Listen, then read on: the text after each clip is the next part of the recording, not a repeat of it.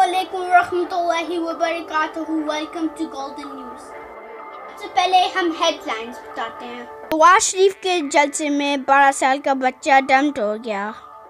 क्या नवाज शरीफ इसके बारे में खुश थे या नहीं? अब चलते हैं वसीम बदामी के शो पर।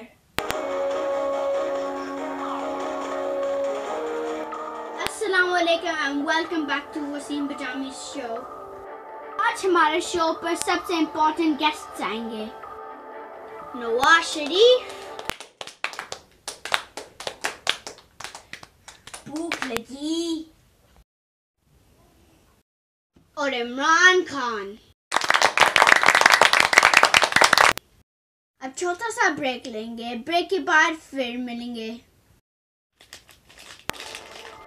नवाज शरीफ, आप खुश हैं ना अहल होने के लिए? नहीं, इमरान खान की वजह से वो मेरी लाइफ ही खराब कर रहा है।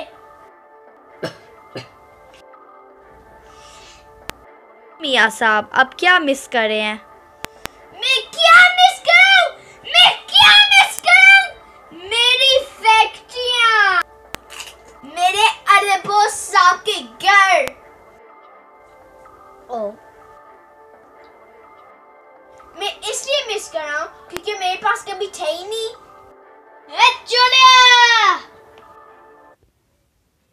मियाँ साहब, आपने कौन सी नेकी की थी जब आप वजीर आजम थे? कौन सी नेकी? मैंने मोटरवे बनाई थी। मियाँ साहब, आपको कोई दुख हुआ है कि वो 12 साल का बच्चा दम तोड़ गया था? 12 साल का बच्चा, उसको अक्ल है कि वो आगे गाड़ी के आगे पैसे लेना पड़ेगा। मेरी गाड़ियां और मेरे बंदों की गाड़ियां आके उसके आगे आ रही, उसको अक्ल है कि गाड़ियां आने हैं, वो पैसे उठाना पड़ता है। एक नंबर का अनएडुकेटेड है। मियाँ साहब, आपको कैसे पता है कि लोग आपसे प्यार करते हैं? क्योंकि बंजी कहते हैं गली गली में शोर है नवाज शरीफ। मेरा मतलब था गली गली में शोर है, नवाज शरीफ शेर है। खान साहब, अगर आप वजीर आजम बन जाए तो आप सबसे पहले क्या सेट करते? मैं सबसे पहले पुलिस को सेट करता, फिर डॉक्टर्स को सेट करता, फिर दुकान वालों को सेट करता। अच्छा, ठीक है फिर। तो खान साहब, आपको नवाज शरीफ बुरा क्यों लगता है? बुरा क्यों लगता है? वो तो पैदा ही बेईमान होया था। मैं क्या करूं? बेईमान? हाँ, दिल बड़ा बेईमान। खान साहब, तब्दीली कब आएगी? क्या कहा था? तब्दीली आ गई है।